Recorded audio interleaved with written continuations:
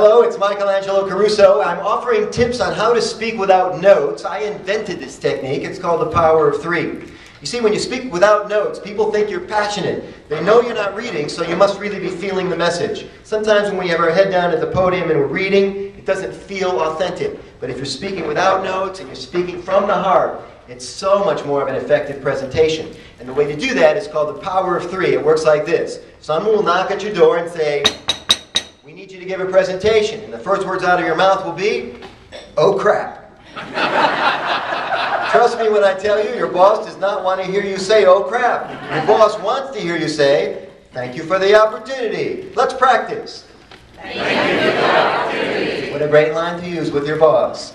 And then you say, the boss leaves the room, and then you can say, in a private moment, "Oh crap." Then you hold out your fingers like this, 3 fingers, and you say to yourself, what can I teach these people? What are the 3 most important things I can teach during my presentation? So now you're establishing what's called a mnemonic device, M-N-E, mnemonic, okay, M-O-N-I-C-S, mnemonic. Mnemonics will help you remember things.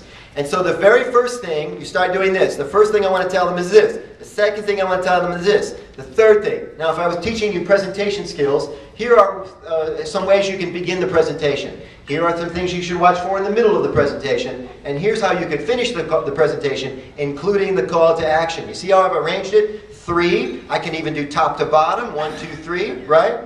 I can do head, heart, legs. That's alphabetical. I want you to understand what I'm talking about. I want you to like what I'm talking about. That's the heart. And I want you to go teach other people how to do it. Head, heart, feet. That's called spatial arrangement. We're down here in Tupelo, Mississippi, and sometimes I tell people it's spatial. And they say, "It sure is spatial." More speaking tips at michelangelocaruso.com.